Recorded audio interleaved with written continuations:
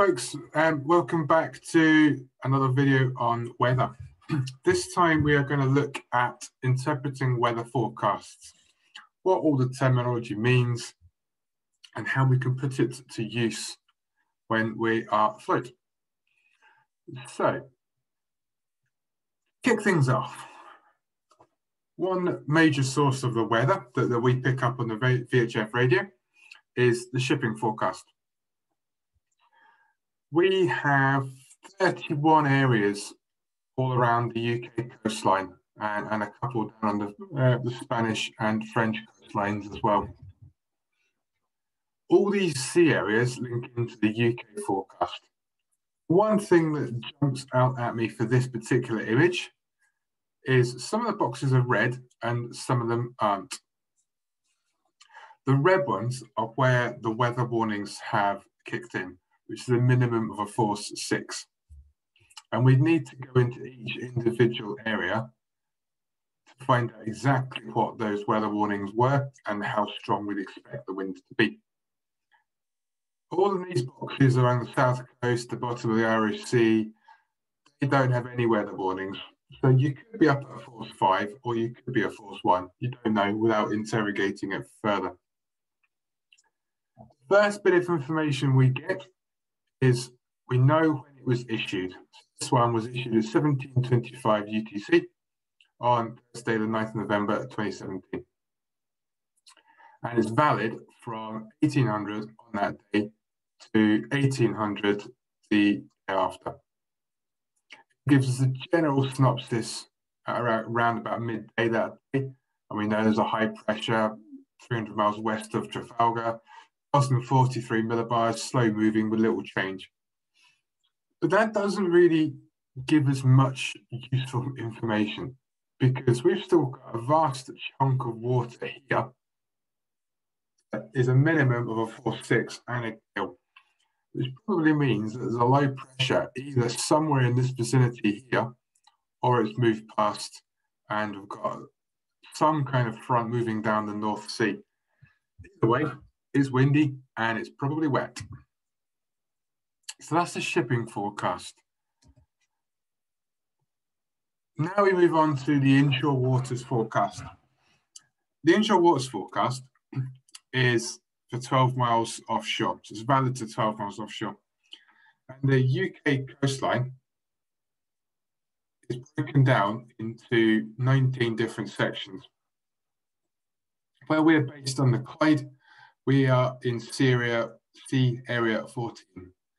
And that is the Mull of Galloway to the Mull of Kintyre, including the Firth of Clyde and North Channel. Same information really, issued at 1800 as opposed to 1725, still valid for the same time period though, 1800 on the Thursday the 9th to 1800 on Friday the 10th.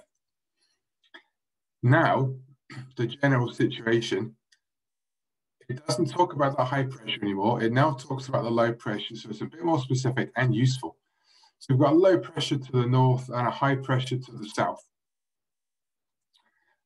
which is going to bring gales or severe gales to the north. So we've got two pressure systems essentially working together, and which is why the north half of the UK, Scotland, is windy and wet. So what do all these bits of information mean? Well, to start with, we've got a timing issue. So the time that that forecast was issued, imminent is within 6 hours. So frequently they talk about a storm warning that is expected imminently, within 6 hours of time of issue. Soon, 6 to 12 hours. Later, more than 12 hours. Weather warnings. So if we kind of rewind back a couple of slides, we looked at that first image, which had all the red boxes or non-red boxes. If any of the sea areas or the inshore waters areas have a weather warning, those areas will turn red. And that is either a force 6, which is a strong wind warning, it's a force 8, which is a gale warning, force 10, which is a storm warning, and then a force 12, which is hurricane strength, although we don't generally get hurricanes in the UK, but we frequently have wind to that strength. We also get quite a lot of information on what the wind direction is going to do. And there's 2 or 3 bits of terminology that really help us kind of dial down what's going on and what changes we might expect. So we get veering. And the first time we're going to hear that is if we have a northerly wind veering northeasterly and becoming easterly, which means that the wind's going to change in a clockwise rotation. The opposite is an anti-clockwise rotation, and that's what we refer to as a backing wind. So it's changing from northerly to northwesterly. If we go back to a previous video when we are looking at low pressures and warm fronts and cold fronts, generally speaking, as the warm front passes, the wind backs. And then as the cold front passes and drags the rest of the low pressure system with it, the wind will veer. And in some cases, it can veer quite violently as well. Cyclonic is a name for significant changes in wind direction. And one of the locations you find a cyclonic wind is at the very center of a low pressure where we know it's windy, but the wind can't quite reach the center due to the Coriolis effect. So you get significant changes. And I guess the kind of opposite of that is variable. So it's random changes of direction, commonly referred to as light airs. And they're generally found around about a high pressure. Visibility. I'm going to concentrate on 4 of these. And not go too much further because there's quite a few bits of terminology here. Good visibility, 5 miles plus. Moderate, 2 to 5. Poor is 1,000 meters to 2 miles, or a kilometer to 2 miles. And then fog, or in some cases it's referred to as very poor, but it's less than 1,000 meters visibility. Sea state. We'll go the opposite way now. Let's start kind of smooth and slight. We go to slight, we go to moderate, rough, very rough. And I've stopped there with the actual numbers because after that we get high, very high, and phenomenal. If I'm being honest for a second, I don't really think you need to go out and learn every single one of these numbers. It will come with time. Moderate to rough though, 1.25 to 2.5 is moderate, rough 2.5 to 4. I would know them, would be my advice. Putting a little bit of kind of lateral thinking on this for a minute. If you're out on a boat, I quite often get asked what the sea state is. And that's quite a hard question to answer accurately because we don't really know.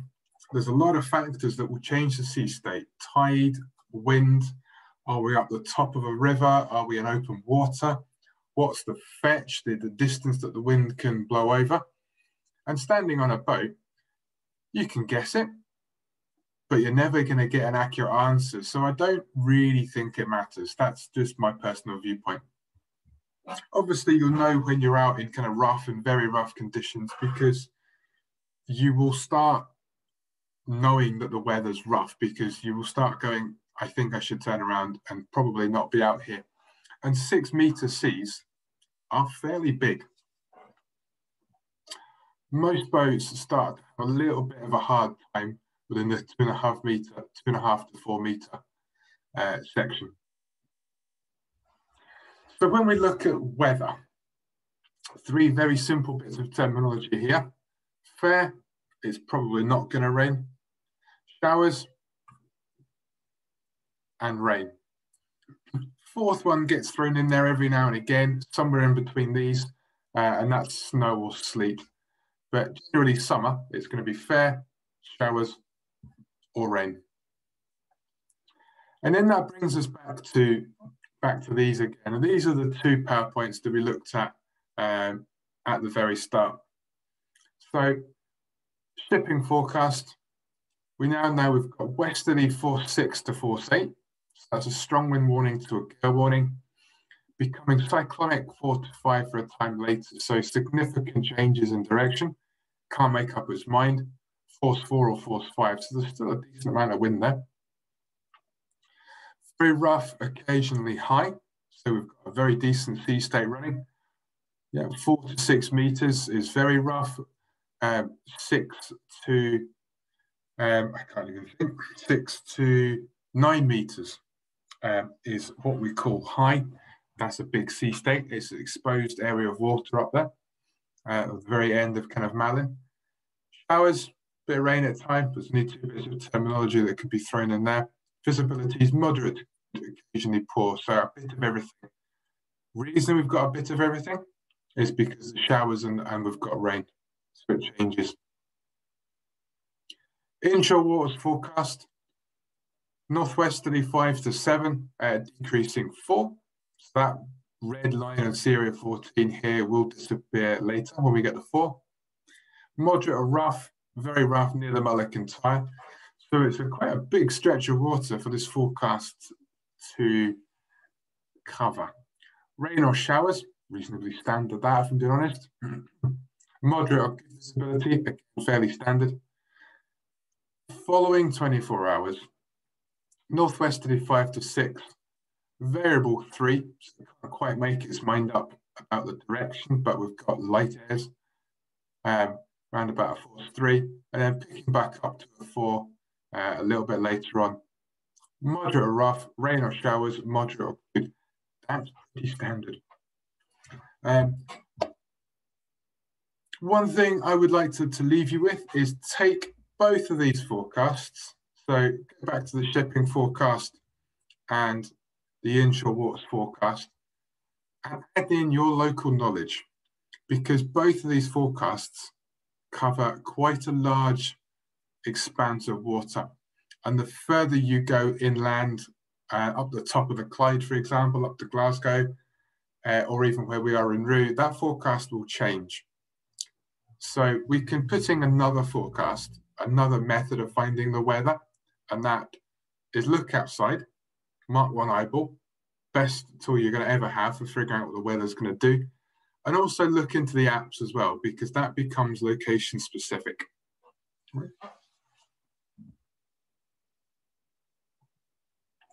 Thank you very much for watching.